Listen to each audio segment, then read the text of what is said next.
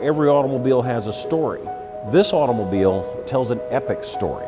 Accomplishments like this allow us to be where we are today.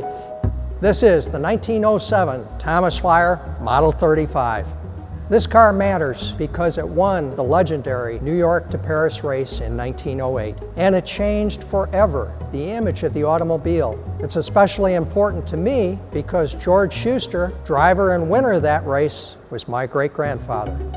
In 1908, the automobile was considered a novelty for the rich. They're cantankerous, they're capricious, they're fragile, they're a real problem. But it's the future, and some people do see that. A proposed race was discussed, and the premise was really simple. Begin the race in New York City and head west, crossing the North American continent with the idea of using the frozen Bering Strait as an ice bridge over the Pacific, then the Asian continent, then the European continent, finally ending at the Eiffel Tower in Paris. No automobile had ever crossed the United States in the wintertime. Most everyone agreed none of the cars would get past Chicago. But you have to remember who the president was in 1908, a fellow by the name of Teddy Roosevelt. There was no way that he was going to have Europeans crossing the United States without having a U.S. representative in the field.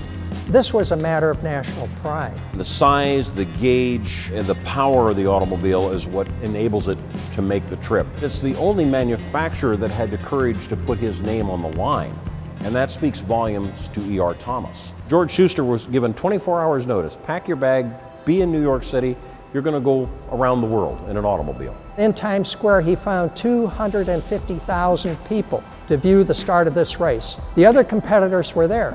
1 German, 3 French, and 1 Italian team. The journey was as impossible as many had viewed. They started in a blinding snowstorm back in February, and they're ending right in the middle of summer in Europe. The conditions alone would have been more than most people can handle. George is the mechanic. He's the guy that knows more about the automobiles than anybody else.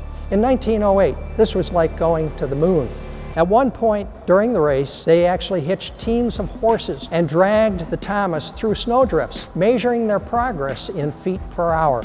They finally reached San Francisco in 41 days, 8 hours, and 15 minutes. When they reached Alaska, they encountered 10 feet of snow. So they redirected all of the teams to go by ship across the Pacific, then crossing Japan, finally entering Asia proper in Vladivostok. In the back seat of the Thomas Flyer was a New York Times correspondent. He had to file his story every day. Well, ships in those days didn't have telegraph. He would tie the story around the leg of a carrier pigeon who would fly back to Seattle. The telegrapher would key the story back to New York City, and that would be front page news the next morning. By that time, they were down to 3 teams: the German Protos, the Italian Zust, and the Thomas Flyer. Danger was always a factor. The mud was so deep that horses would actually drown, and yet these 3 teams had to maneuver through those obstacles. This was an everyday, horrendous, beyond belief effort. This plank originally stretched the entire length of the automobile on both sides. And they carried this in order to be able to ford streams, to get over soft ground or snow. They would be able to throw these planks out ahead of the automobile and get traction and get back out of the holes. And a very famous moment during the race, the German team became stuck in the quagmire. The Thomas pulled around in front, tossing the Germans their rope to pull them out of their predicament. The German team captain opened a bottle of cognac, and the 2 teams toasted each other in the vastness of Siberia. They continued on to Berlin, and finally, on the 30th of July, entered the city gates of Paris. A gendarme, a Parisian policeman, noticed the left front headlight. That had been broken by an unfortunate pigeon south of Moscow. Parisian regulations required that automobiles must have 2 functioning headlights. George turned to the policeman and he said, "I have just come 169 days, 22,000 miles, I can see the Eiffel Tower, and you're telling me that I can proceed no further?" A Parisian bicyclist said, "I have a lamp on my bicycle, you can put it on your autocar." George couldn't remove the lamp from the bicycle, so he hoisted the bicycle with the lamp on the hood of the Thomas Flyer. The Thomas Flyer crossed the finish line to win the New York to Paris race with a bicycle on its hood. The Flyer and its team were given a hero's welcome in New York. The mayor said to George, "There's someone else who would like to meet you." So they hopped in the Thomas Flyer and went to meet the president.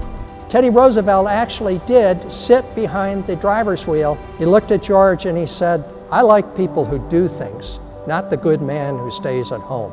After the conclusion of the race, the Thomas Flyer fell out of public view for many decades. It was not until 1963, a man by the name of William F. Harrah purchased what he thought was the Thomas, bringing it back to his museum in Sparks, Nevada. He immediately gets on the phone and he contacts Mr. Schuster and wants him to come out and verify the automobile. In order to do that authentication, they had completely disassembled the automobile. George was very convinced that it was not the proper one. And there they noted three things. The initials MB carved into one of the seat frames by a carpenter when they added the fourth seat, a repaired clutch, which he had repaired just outside of Moscow, and a crack in the frame. In Siberia, running along the railroad tracks, the frame gave up on them at this point. They get a piece of iron from a local rail yard, they bolt it all back together, they continue on the race. All these little bits and pieces and marks and personal items that nobody knew was there but George convinced him that this had to be the car that he took around the world. The Thomas Flyer was actually laboriously restored to the smallest detail, but the finishing patina, the look, was the difficult part.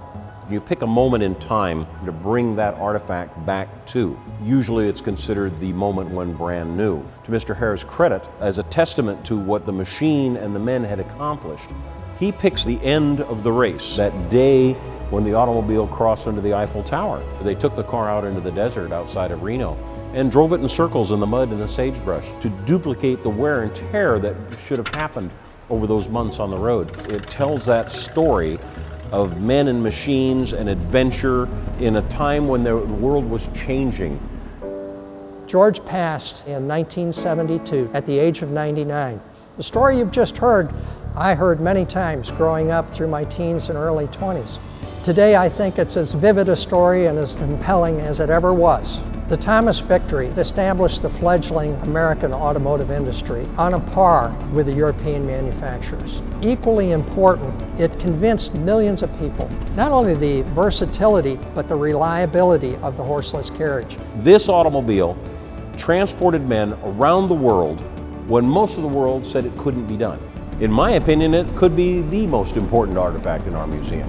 The automobile itself changes the world, but what this automobile proved is this lifestyle that comes with this machine is here to stay.